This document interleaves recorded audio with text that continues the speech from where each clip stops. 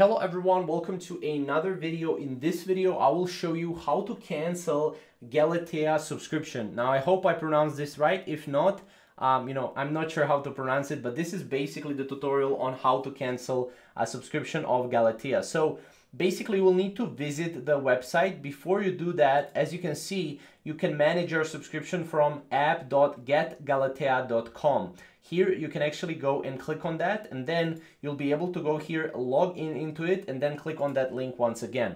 Now, once you log in into your account using the email address associated with your subscription, the login button at the top will be updated to your profile. From there, after clicking your profile, you'll be directed to the account details, and there you will see an unsubscribe button. Now, you can cancel this anytime you want. If you cancel your subscription will automatically end at the end of your commitment period.